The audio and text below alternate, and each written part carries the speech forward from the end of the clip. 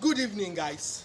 You are welcome again to G.O.A Fish Farm, and today I'll be teaching you the process of stocking.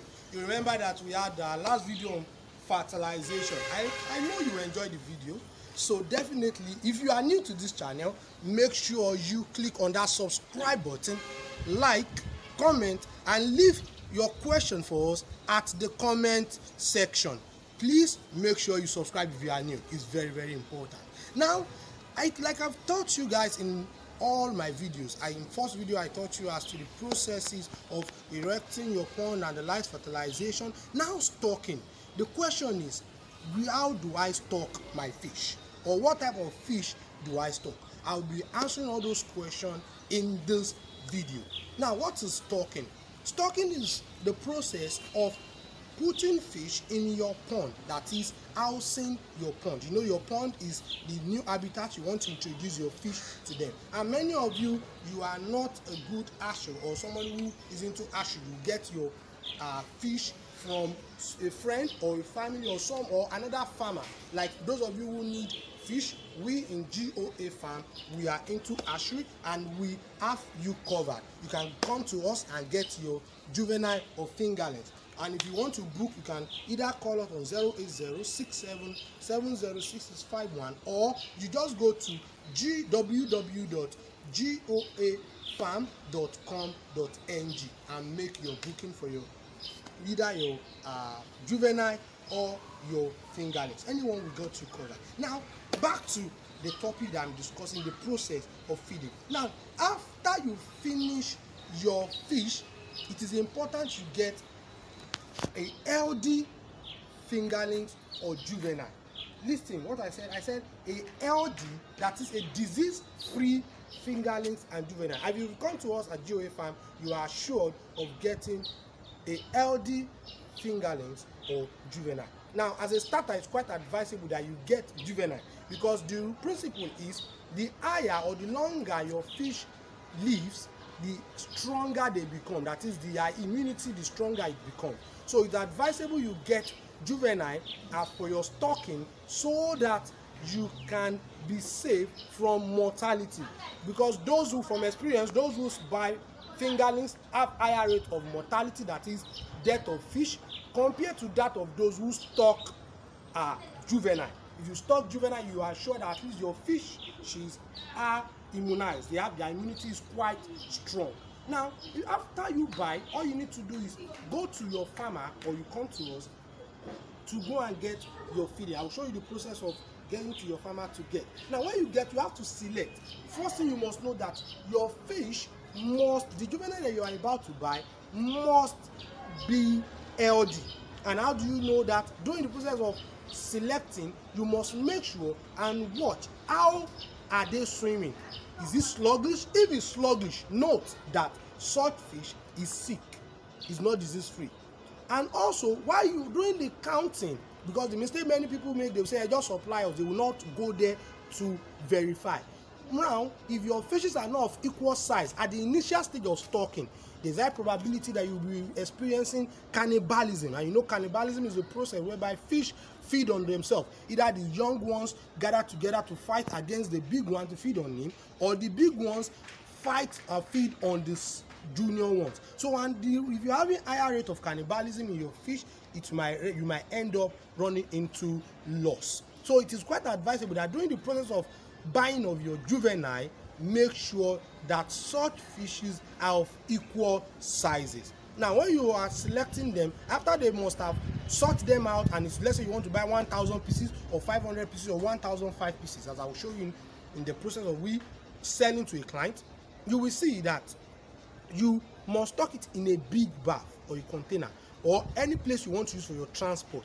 Now, immediately after you purchase such juvenile or fingerlings, put a drop or 3 drops, put 3 drops of palm oil inside the water where the fish is. That is the bucket or the van where you want to use as a transporting system of your fish. Put 3 drops of water, so as for the oxygen in the water to circulate, so that for the hours of movement, they can still live very well. And after you move your fish, don't forget the best hour, quote, the best hour to stock your fish from the place of purchase to your own pond is early in the morning or late in the evening. Is it that you are stocking early in the morning when the weather is cool, or late in the evening when the weather, that is the pH, is cold? So this is the best hour to make sure that your fish are stocked. Now, before you get to it, you have to make sure your pond is already prepared. That is, you must make sure that your pond is already filled with water, which you want to use in stocking. So by the time you go to your pond, first use a bowl to take part of the water from your pond. Pour it inside the bucket where your fish are. Let them adapt to the water. Let them have the feeling of that water. Let them stay with it. Let's say you have your bucket where your fishes where you just bought are in. Pour half of the water away. Take half of water from your pond where you want to stock them. Pour it inside that bucket. Let them stay there for like about 2 to 3 hours. Look at it. By that process, they will adapt to the water that you want to, the new home you are bringing them to. After that, pour them now into the pond gently. You use your sieve or anything to pour them into the pond gently. Then you observe. That very day of stocking, you must not feed them. Listen again.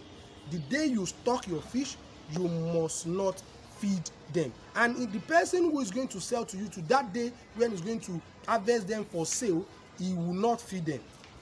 Because if he feeds them, your fish will be foaming up. As at the time when you are buying them, you'll be foaming up. You even having sluggish swimming. They won't be able to swim very well at the point of purchase. So it is important you you book ahead of time.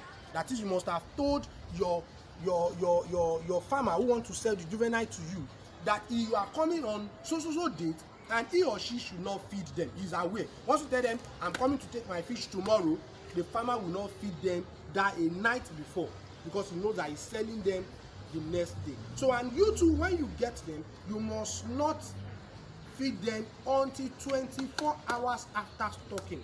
That is, 24 hours after you must have stocked your fish, that is when you can now feed them.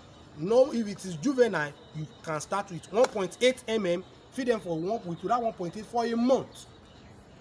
After that, you move to 2 mm, weigh their head. After 2 mm, weigh their head and the size again to know when to be changing. After 2 weeks, you weigh your fish to change to another feed. So this is all the process as to stocking. Let me now show you the video that shows we selling the fish juvenile to a client. Enjoy.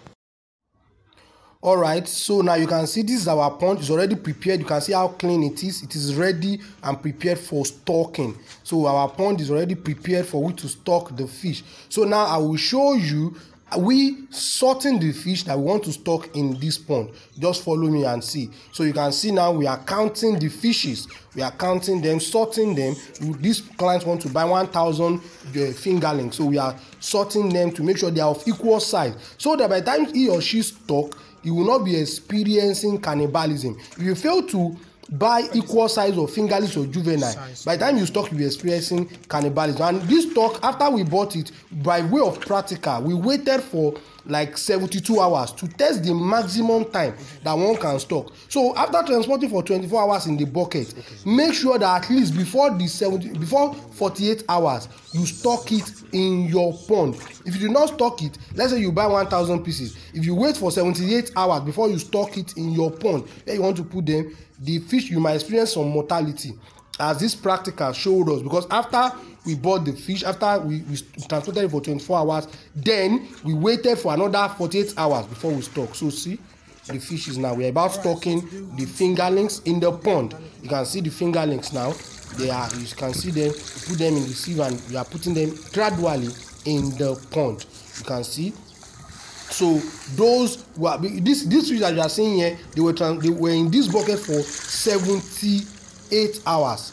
You can see for 72 hours rather. They were there for 72 hours before we started transporting them into the pond. We wanted to test how long they can stay in the bucket, considering the oxygen. So let's say you want to transport it from, let's say from Osun State now to Abuja, and it's going to take you 48 hours. You don't have any problem. After 48 hours, once you just reach, make sure you stock them. So you see that after 72 hours now that we are stocking, some died because there is no enough oxygen, and then mortality too, they have to be feeding on them. So you can see, so as we are stocking right now, we are not going to feed them until the next day. That's after 24 hours of stocking. Now that we've stocked them, that you can see all of them swimming, enjoying themselves.